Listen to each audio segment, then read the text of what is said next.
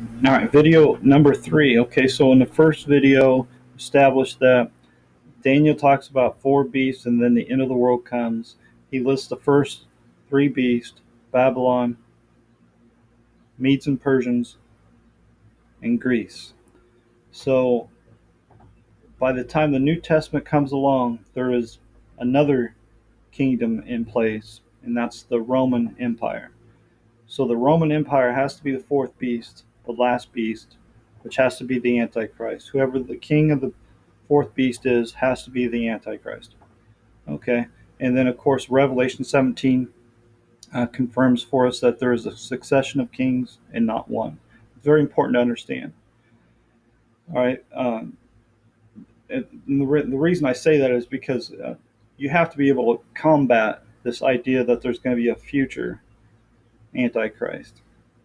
Okay, and it's interesting because all the descriptions of a future Antichrist, that they'll say that he will be um, show himself that he is God, right? And uh, he will sit in a temple of God, and that he will, speak boastful words, and that he'll be loved by the whole world. All right, so I mean, you got Bible scripture to support that, but let's take a look at something here. In Isaiah 37, Hezekiah prayed unto the Lord, saying, O Lord of hosts, God of Israel, that dwelleth between the cherubims, thou art the God, even thou alone, of all the kingdoms of the earth, thou hast made heaven and earth.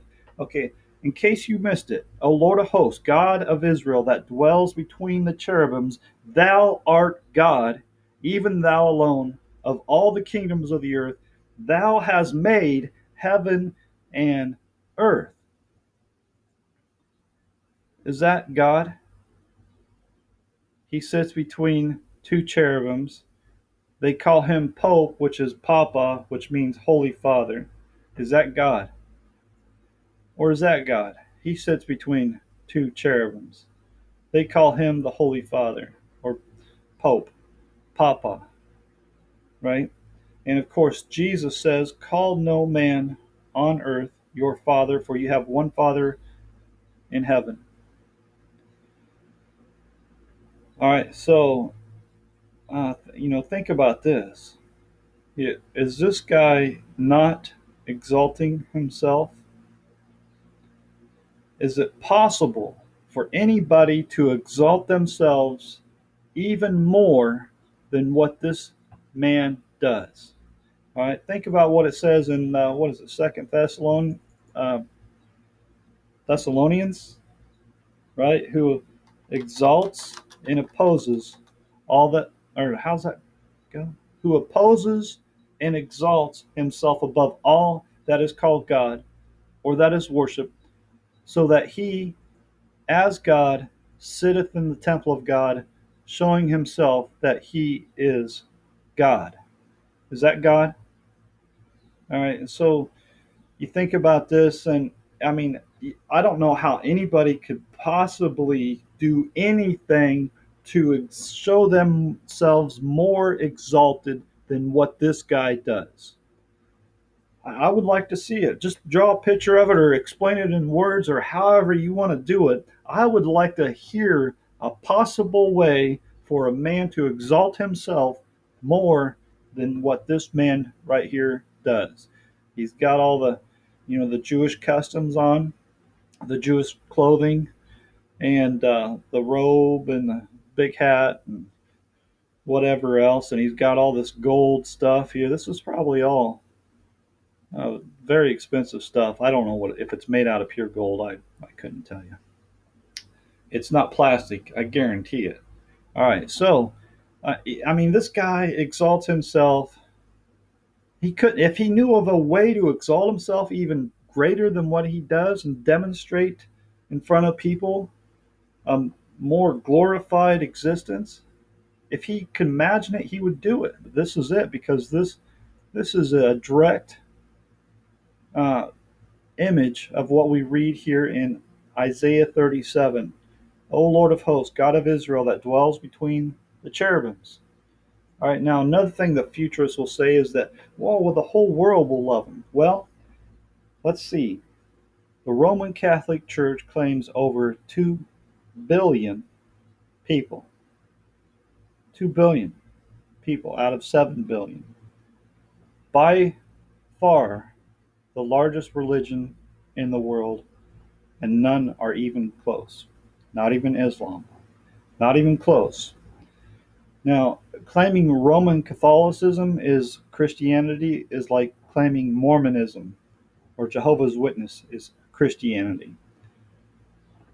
These are not even close to the same.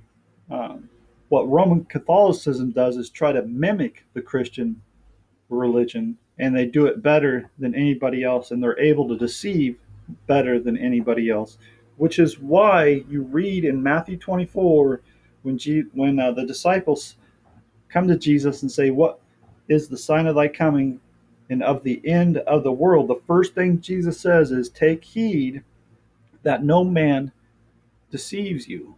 Now, we read in Revelation 17 about mystery Babylon, right? So it doesn't say Babylon the Great. It says mystery Babylon. Why does it say mystery Babylon? Because there will be a mystery. Um, People will wonder after, just like it says, wonder after the beast, and I wondered with great admiration right here in verse 6. Now, this word mystery is very interesting because we get a clue in Isaiah 14 about who this fourth beast is. You'll notice that the word Lucifer is mentioned just the one time in the Bible, and that's in Isaiah 14, verse 12, and it is a proverb concerning, or I should say, against, right?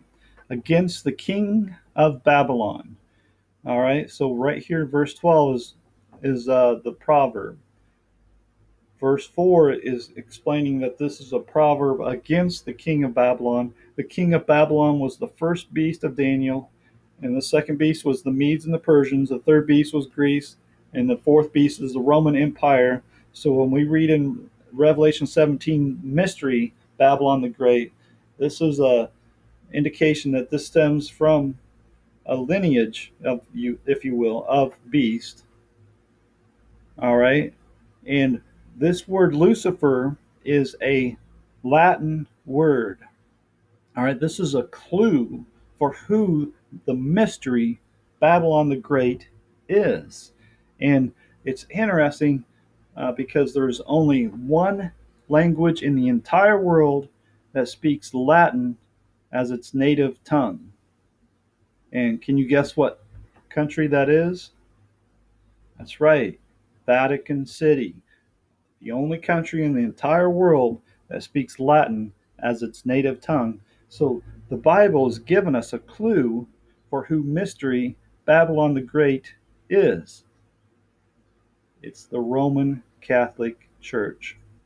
You should have known that. And of course, you've heard people say, well, he's going to be loved by the entire world, right? The whole world's going to love him. Well, if you're expecting Fox News and CNN to broadcast, hey, the Antichrist is here, you can forget about it, because if everybody knew that he was the Antichrist, he would not have the power that he has. But you say, well, he's going to be loved and cherished by the entire world.